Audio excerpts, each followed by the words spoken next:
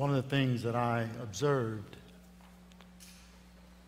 was that people bring Bibles to funerals. And so you'll go to one funeral and they'll put them in heaven. You go to another funeral, they'll put them back in the grave. and you just really don't know what's being said. And so I believe when I did the eulogy for Rodney King, and I said, all these people are going to be out there and none of them are going to bring Bibles. So I started typing up an outline because I don't preach with notes. And that could mean I'm lazy or gifted, whichever one you want, and I think it might be the first. So I'm going to ask if you would hand out the outline, and that way we don't have to go through the whole sermon, but you can read what I would have preached in its entirety when you get home if the ushers would start from the front and give that handout out at this time. While they're doing that, while they're giving you that, growing up as a Seventh-day Adventist, but not paying attention to the teachings of the church, and living in a home and hearing more of what I should be, but those around me were not, experiencing a imbalanced doctrinal teachings, and I say imbalanced, imbalance of justice, I would say, whereas now we're kind of out of balance when it comes to grace. But I really found God on a whole nother level when the Lord blessed me to go through a very fiery experience. Can the family get a copy? They don't have a copy. It may look like it, but that's not. Okay, thank you. And thank you. And the Lord blessed me to go through a beautiful, fiery experience. And through that experience, I was able to really see that the most important thing and the only thing that Jesus cares about are people. Now, I want everybody to hear that. God is not concerned with anything more than the salvation of all of his children. Many of them will be saved, and all they ever did is talk to Buddha. God could not trust them in churches that talked about Jesus because of some of the hypocrisy and hatred and harsh judgmental attitudes that are found in the church. It does not take away from Christ, but Desire of Ages, which is not just an ordinary book, it's a book that was written by a prophetess. It's clear that many people are going to be saved, that Christ is going to personally send angels to minister to. One of the things that I found a little disconcerting is that many people would say, learned of Jonathan's death, I received several phone calls, and they would say, well, did he get shot? And I think it's terrible that people have to think when a young black man dies, the first question is, in America that is, did he get shot? That's troubling. But then they would say, well, were drugs found in his system? And even his father made a real point to say that there were no drugs, and everybody said, oh, amen.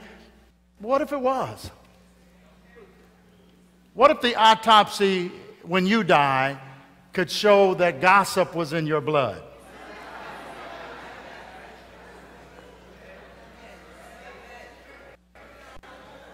Or what if it showed backbiting?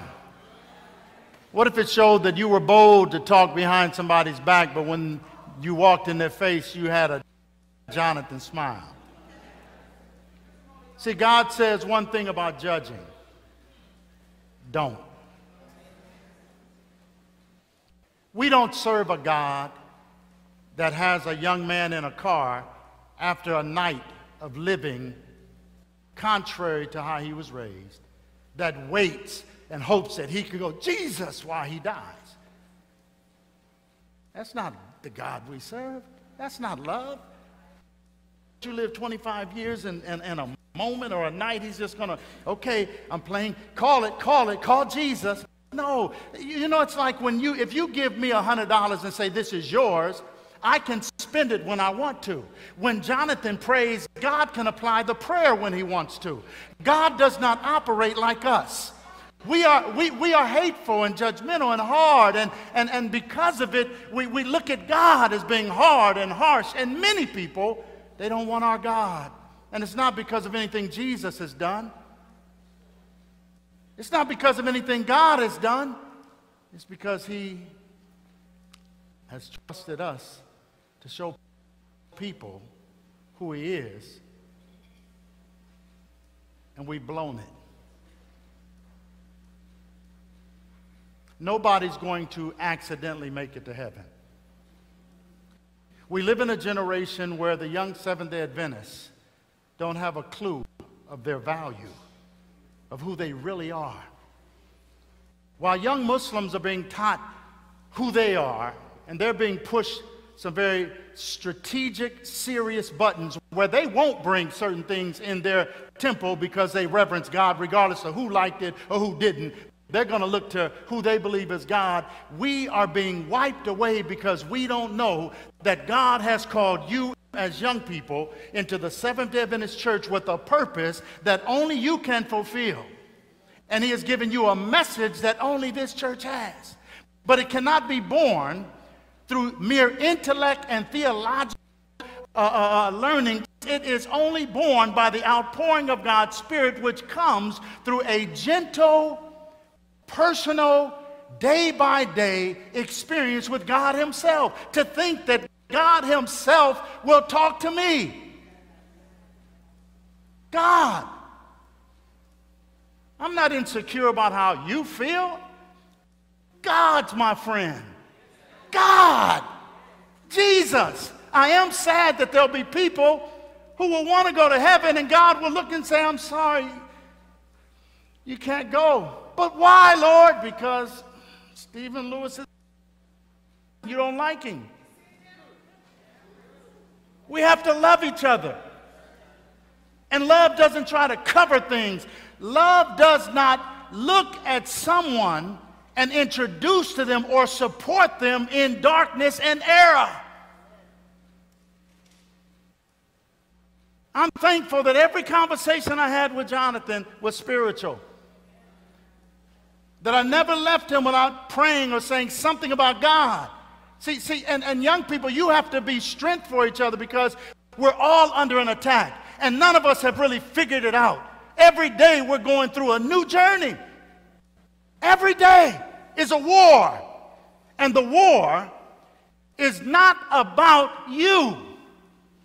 It's Satan's desire to get a final blow on Christ.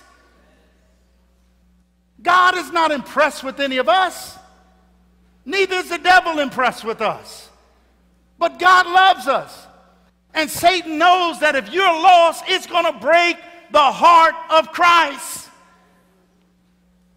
In the final analysis, whereas today you may be crying for Jonathan, if you don't intentionally say, Lord, teach me thy ways, help me get to know you, then Jonathan at the end of the 1,000 years will be crying for you.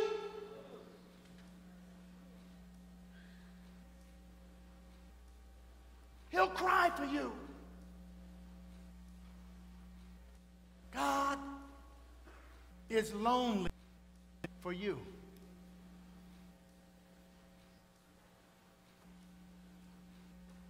What do you love the most? What do you think about the most? What are your thoughts like? That's what's being recorded in heaven. It's okay to talk to God, friend, and it's okay to talk to him respectfully. It's okay to cry to him as a father, but it's not okay to think that he as a person can just be used. God chose to use that concept of a marriage. The concept of a marriage to show and identify with God and his people. It's not ironic that the first and last thing that this family celebrated was a wedding. It was a wedding. And now, facing a death, when Jesus comes, it's going to be a wedding, but prior to it ending, it's going to be a death. And everybody in that death is going to be cremated. Not because God wants it, but because I didn't want God. Now, I want you ladies to especially listen a moment, because you may be able to really identify with this. You see, the biggest problem that we're facing in Christendom today, it's not only a Seventh-day Adventist problem, because God has children in many churches, and many of them are more spiritual in other churches. And none of them are under the type of assault by the satanic forces that the Seventh-day Adventist Church is coming under, because none of them have what God has given us. And even now, Heavenly Father, I pray for those families who lost their children in that shooting here in Orlando last night. Some of them may not have the hope that this family has. Please send angels. Please send real Christians that will not go and try to turn this into something that God. Please, Lord, in Jesus' name, amen. 20 people shot and killed, or 50 now, in a club, whether it was a gay club or a regular club. Daniel wasn't at the party. And if you don't know who Daniel is, that's the Christian in it when everybody else was partying in Daniel chapter 5. Christians are now doing things that Christ isn't doing. You see, the trouble is we don't know anymore what a Christian is. When I got high and partied, I knew when the Sabbath came, if I saw Adventists in the party, I would make them go home. If it was on Friday, I would make them go home. Because I knew that they had been to the academies, and I knew what their parents were trying to teach them, and I chose to lend my life to the devil, but you're not going to do it with me. You see, it's certain things you guys, when you know the truth, shouldn't do with each other. If you slip, you fall, you get caught up, okay, but not together, because we know. We know. But back to these ladies, real quick. The greatest problem is this word and.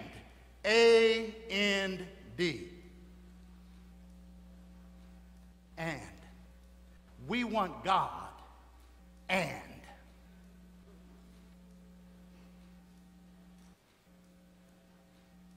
We don't just want God.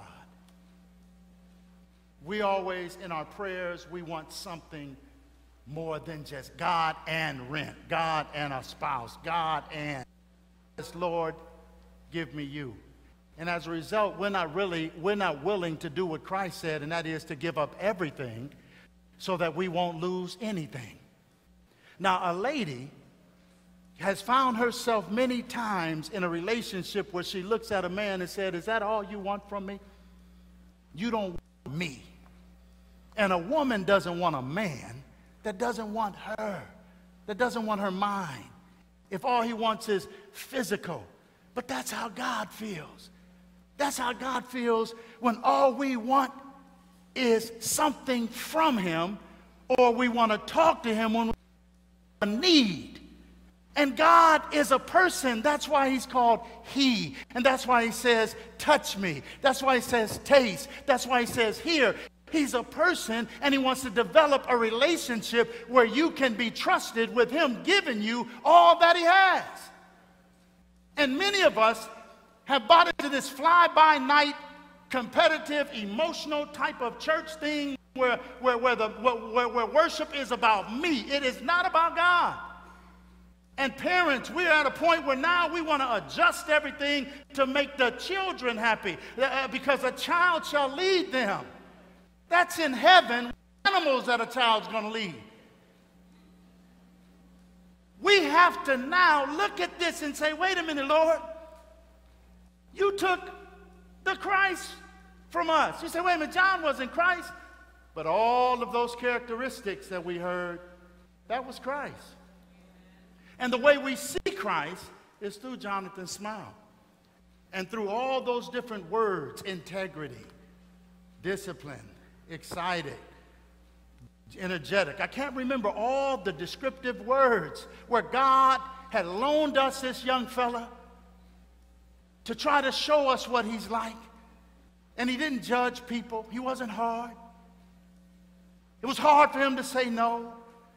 And we cannot look at this moment and literally walk away and think that there's anything good from it unless you say, Lord, I need to learn to love Jesus more than I love Jonathan.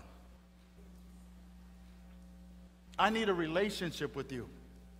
In your sermon outline, if you look at this one text, and then I'll close. And I love you, brothers and sisters. I promise I do. I've been praying for you because God loves you so much, and he wants to see us all saved, but he will not force you to be saved. If you really don't want to be saved, you won't be. God's not going to push it. He's not going to jump in there and say, okay, here's someone that really doesn't want to be here. Here's someone that would really be miserable in heaven. And it's not about trying to change and adjust what you're doing. It's not about trying to stop what you're doing. It's about incorporating Christ into what you're doing. He's an intelligent God that says, come, let us reason together. Let me show you why my way is a better way. My thoughts are not yours. He's an intelligent God. And he wants you. And he's longing for you. But he doesn't want you to feel that he's going to make you do anything or that you have to do it out of fear. When you spend moments with him, I don't know what lifestyle is. As a matter of fact, any lifestyle that is different from the lifestyle in the Garden of Eden is an alternative lifestyle. Because the Garden of Eden was the perfect mind of Christ in man. And when you are really in Christ, you allow the Spirit of Christ to live through you. So when you look at Romans on your paper, Paul says, I'm writing to them that know the law. And he goes on to say, there was a woman that had a husband, and this woman had a husband and met another man. Now, somebody said, because that's a problem. Now, here's a married woman, and don't miss this, because this is the crust of why we have death. This is why God chose death as the response or the waiting point for him to come after sin. There's a woman. This woman had a husband. Now this woman meets another man. And she falls in love with this other man because he's thoughtful, he's caring, he's a provider. He's so gentle. He's so kind. And she just starts adoring him and to the point where she wants to marry him. But he says, wait a minute, I can't marry you because I'm a Christian. And the law of God says that you're married. And if I marry you, I commit adultery. But if your husband dies, then the same law that says I cannot marry you permits me to marry you. God, through this illustrious illustration, is showing what must happen if he is to save us. The woman in this illustration represents you as a person. You. The woman represents you. The husband represents your carnal mind, your natural mind. We naturally think and feel. The law of God, of course, is the Ten Commandments because it's speaking of adultery, and the other man is Jesus. And so here's a woman that's married, or all of us, who were used to operating in our carnal minds, doing things the way we want to do it, and now we meet Christ for a moment. And we fall in love with Christ because I've never known anyone to meet him and really give him a chance. I'm not talking about going to church. I'm not talking about hearing a sermon. I'm talking about you getting somewhere and you saying to God, Lord, introduce yourself to me. God isn't insecure. He's not insecure at all. He will do it. He would do it. So now you meet Christ, and now Christ says, I want to marry you. I want to bring your mind into a position where I can save you, but I cannot save you as long as your carnal mind, that husband, is in operation. Why? Because the carnal mind, according to Romans 8, hates God. The carnal mind loves something that is an alternative to God's way.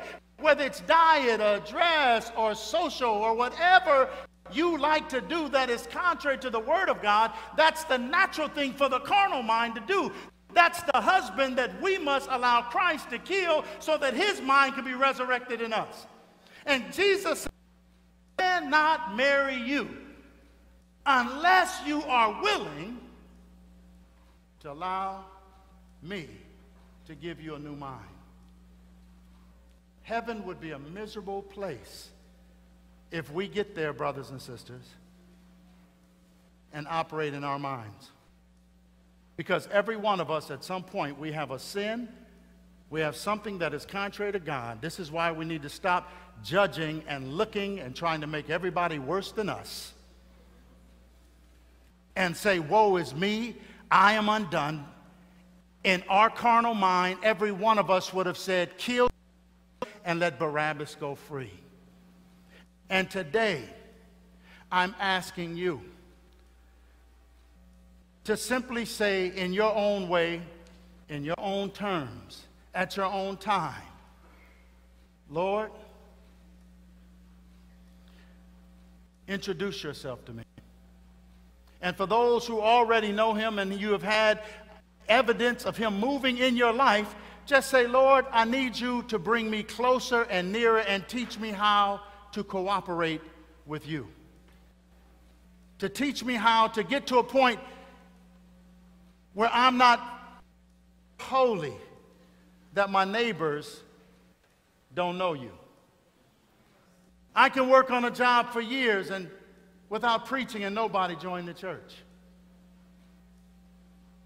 Brothers and sisters, you're the only Jesus. And we're running out of time. Family members in this room, you say you love each other?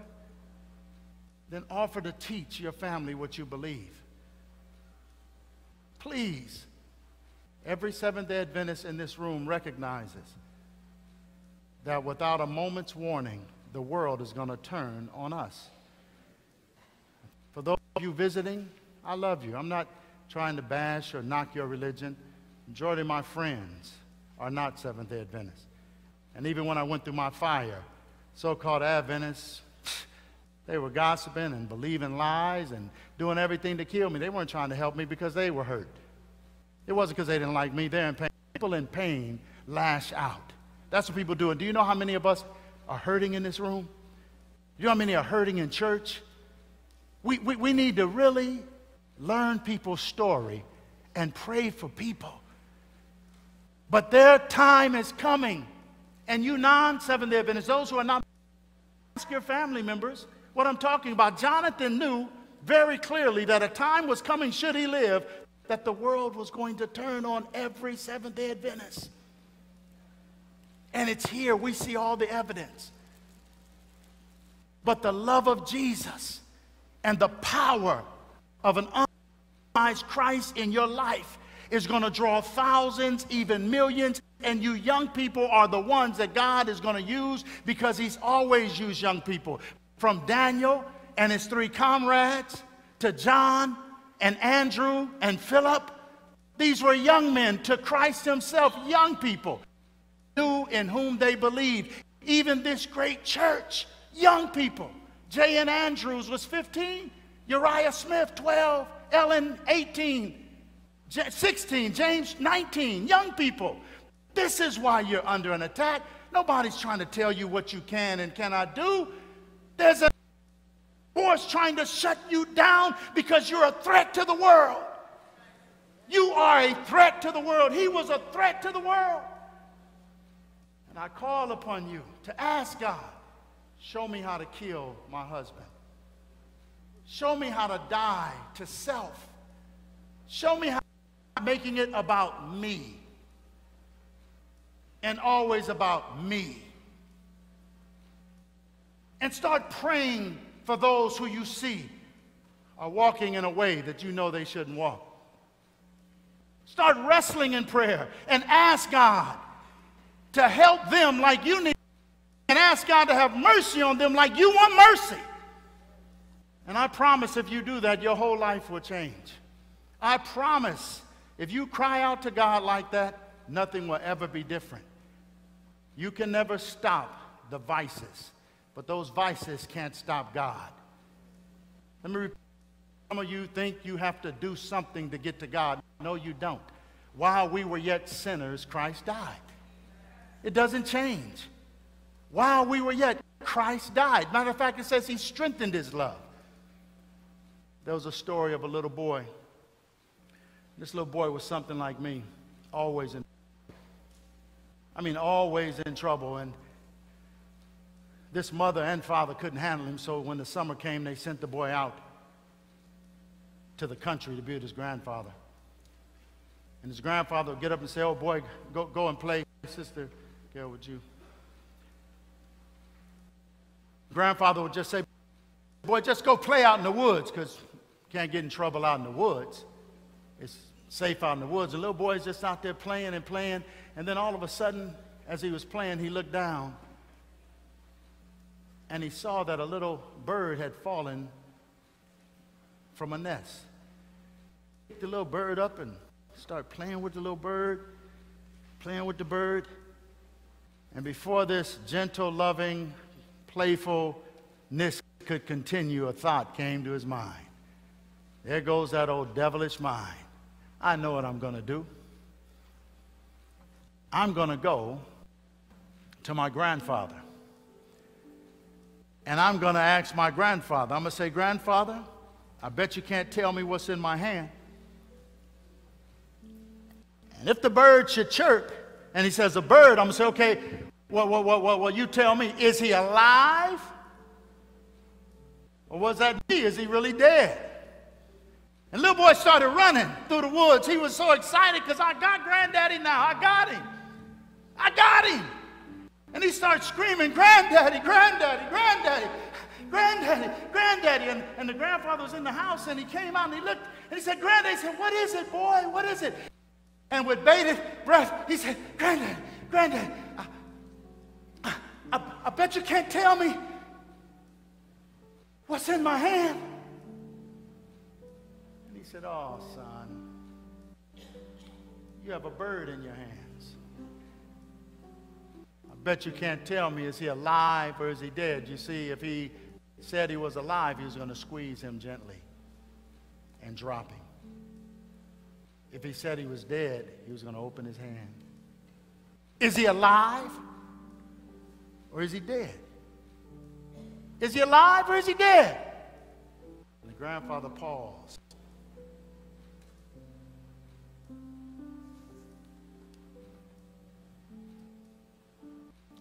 And said, "It's in your hands. It's in your hands. Believe whatever you want to believe. You can do whatever you want to do. But when it comes to whether or not Christ saves you, he's done all he could do. There's no accept, believe, confess stuff. That's not in the Bible. The Bible says in Timothy that before the world was created, Jesus forgave you. Accept what he's done for you. It's in your hands. Christ didn't do anything to us. We don't understand it all. But it's in your hands right now what you will do with this opportunity. Nobody can cause you to be lost. Nobody can cause you to get what God has for you. Would you bow your heads and close your eyes? And at this moment, I'd like for you to make a decision. If you've never accepted Christ, I'd like you to say, "Lord, I don't understand all this stuff. But if you're real, I want you to introduce yourself to me."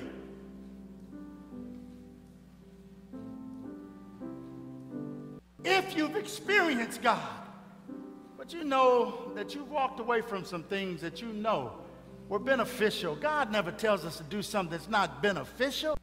Some people get on me because I'm a vegetarian. That's beneficial. God's not telling me I'm going to be saved because of it. I want you to be in health. It's not about heaven. It's about health. But I've walked away from principles where I could be closer to you, Lord. And today, you sent out this invitation. Today, you set this appointment up. I want to come higher, Lord. Then And finally, there are one or two people that have really been getting up and seriously praying for people. Praying for people, not gossiping about the problems in the church and what the pastor's not doing and what members aren't and who's doing what and who's living this life. And no, but praying for people. There's some people who really have been serious about God. And you want to say, Lord, I want more of your spirit. Everybody in this room can fall into one of those categories. But I want to pray for you. I want to pray for you, and I want to start with the young people. There are things out of respect that weren't mentioned at this funeral. And you love Jonathan, and you want a meeting when he comes, and you want to say, Lord, I want to give you my heart. Take my heart, I can't give it. Today, I want to recommit my life. See, I buried my son. But he wasn't like Jonathan. He was beautiful. He got shot in the head and killed. It took 4 years. I never questioned God. I just scratched him off.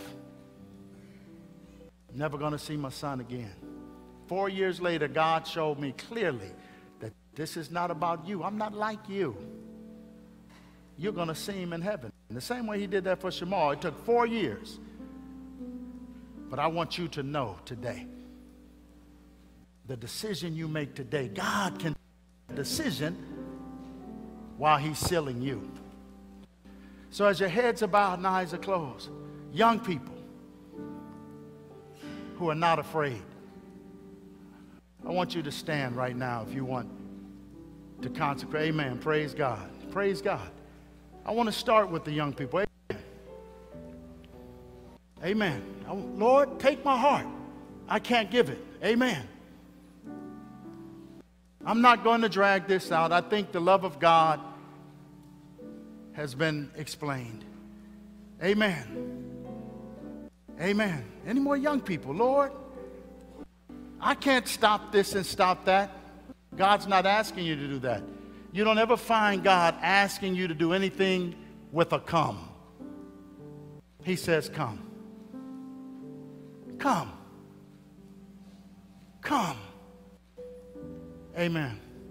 As a matter of fact, young people, come down front. I want to hug you now. Come on down. Not all of you, just one brother. But all of you come, but one brother I want to hug right now because this is whose home Jonathan died at. Come on down and put your arms around him. Stay here. His friends are coming. No, they got up but when you get up, man, God bless you. Stay with these young people. Surround him. Make sure you don't leave without giving him your name and email and whatever you do. And multiply the presence of Jonathan in his life so that Christ's presence will be multiplied. If you're giving your heart to God, come down. Young people, come. This is why God had this day. More will be understood, but the central purpose is God loves you. And he knows. He knows how empty this thing is. He knows how vain we're trying to navigate through this thing called life. And we're trying our best and we just don't know. But I'm telling you, God cares. And he would dispatch angels to be with each one of you young people to help you to make sure that you will look up when the Lord himself shall descend from heaven. God is going to call you, and he has great things for you.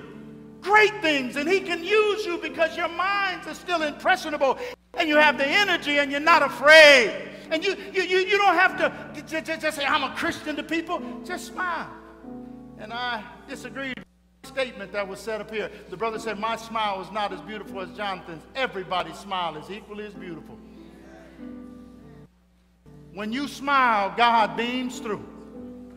Heavenly Father, in the name of Jesus, I commend these young people to you. I pray that your Holy Spirit would fill them. I pray that you would dispatch special angels from heaven to anoint them, to whisper in their ear and nudge them, and regardless to what they're doing, may they bring you into it. The same way, Lord, I would pray while I was smoking. And I would say, Lord, look at me. I need your help. And the devil wants you to think that you have to wait till you quit that stuff. No! Call on God. Call on him. He loves you. And the devil knows.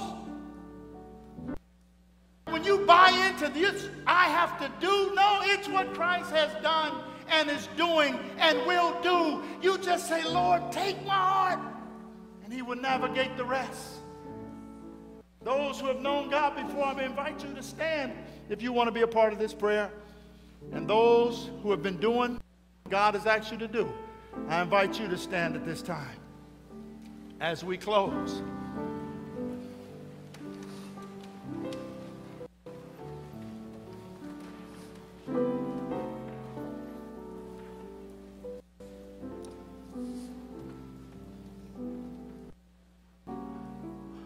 Our Heavenly Father, we're thankful for what you have done for these young people that we have not seen. We're thankful for the power and the manifestation of the glory of God that will be revealed through their mouths and their touch. And now, Lord, the rest who stood. Help our unbelief, Lord. We don't believe that you can save us. We're so hard on ourselves. Help us to forgive ourselves. Those of us who have been beat up by the devil saying, I wish I would have done this for Jonathan. I wish I would have done that. Was done so that he could be saved. Let us know that we are forgiven. And let us move forward with a purpose. In the mighty name of Jesus we pray. Amen. Amen. Would you turn and just hug somebody? Women, just give each other a hug. Amen. Amen. Amen.